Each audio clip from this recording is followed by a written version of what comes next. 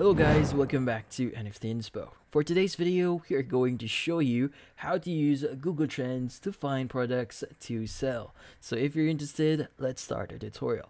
So if you're looking a way for you to maximize your profits or your income on your business, well, market research is a great thing to consider or try doing. Now in this case, we'll be using Google Trends here. In this case is a very helpful tool to know what's currently trending, and you might want to base on your like for example your sales, or even how you would strategize with your products. Now in this case, we are already on the website or the main site for Google Trends here. So if you don't know the actual website for Google Trends, go to trends.google.com. Now from here, how do we actually start using Google Trends? Now, for example, you don't know what are you going to search. Well, the good thing about Google Trends here, it's also going to give you information on what's trending now. So at the top left of your screen, we have the home here, which is the current page that we are currently viewing. We have the explore section here, as well as the trending now option. Now, in this case, you could go ahead and go to these pages here, but since you don't know yet what is currently trending, let's go ahead and go to trending now. Now, under trending now, these are the topics that are currently trending on certain areas. Like for example, as you can see on my screen right now, it's going to give us information on daily search trends or real-time search trends here. So you could go ahead and switch to those. Now, in this example, the real-time search trends are not available in this region, so there are certain regions that this is currently unavailable. Now, in this case, if you want to change your region, just click on the country that you're currently set to, and from here, you could go ahead and change that to that specific country. Now, in this case, if you want to go back into daily searches or search trends here, you could go ahead. And as you can see, these are the topics that are currently trending in Google Trends or in Google in general. So currently, we'll be able to see, like for example, for Tuesday, November 2023, we'll be able to see the current status for this specific search. Like for example, we have 1,000 searches for this specific topic here, and we also have the Italian job, Gavi, and in here. So we have rankings for those specific topics. Now, if you want to go ahead and view about it further, you could go ahead and just scroll down a bit, and as you can see, since it's still early in November 21, it's going to show the topics for November 1, but if you scroll down, these are the topics that were trending in November 20. Now, as you can see, we have Optus CEO, Coldplay, Bonobo, and a lot more. Now, in this case, you could go ahead and see or search for topics that you might need to use or integrate into your business.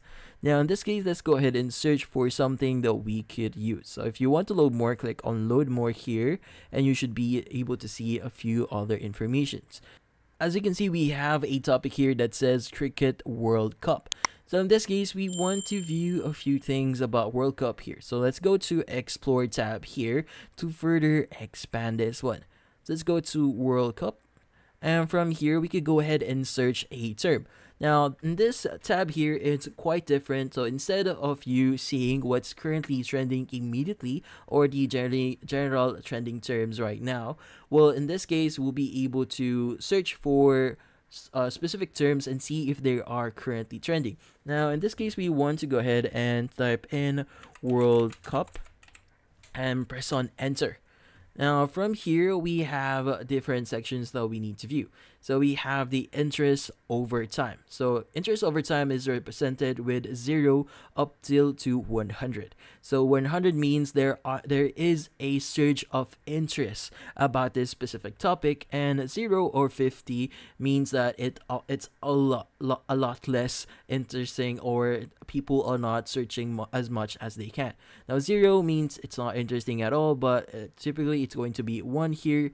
And in this case, if you have 50, like for example 57 here, meaning people are partially interested about this one, so meaning they are interested but not that much. Now in this case, you could also change a few things. Before that, we have the interest by sub-region. So in this case, they have the Australian Capital Territory, New South Wales here, if you need further information about this one.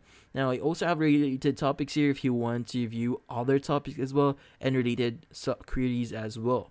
Now, in this case, let's go ahead and go here. Now, for this example, we also have the option to change a few things on our search here.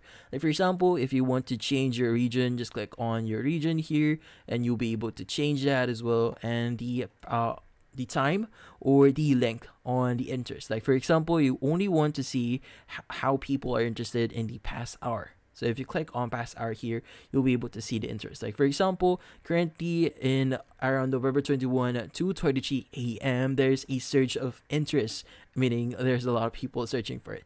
Now, we also have the categories here if you want to add categories as well, and the web searches if you want that. For example, image search, news search, Google Shopping, and YouTube search. Now, if you want to integrate Google Shopping here just to make see how people are interested in shopping, so as you can see right now on November 21, there's a surge of interest for this specific topic on Google Shopping. Now, you also have the option to compare topics. Like, for example, you're deciding between World Cup and between cartoons. Just to give you an example here. So, for example, you want to compare World Cup and cartoons here. Let's go ahead and search cartoons. And from here, it's going to give you information on those topics. As you can see, there's a lot more interest on the option for World Cup. So, World Cup is blue, and red or orange is going to be cartoon here. Now, in this case, there's a lot more interest on World Cup, and it's much more stable if you're going to look at this graph here, or interest over time. Now, in this case, if you're deciding what to sell, either World Cup or cartoons, then you might want to consider using World Cup here, but it depends on your strategy itself. But that's about it. So those are the tools that you could use here for you to boost your sales or find products to increase your sales in your store. And that's about it. So hopefully this video was able to help you. Like and subscribe to NFT Inspo. Thank you for watching.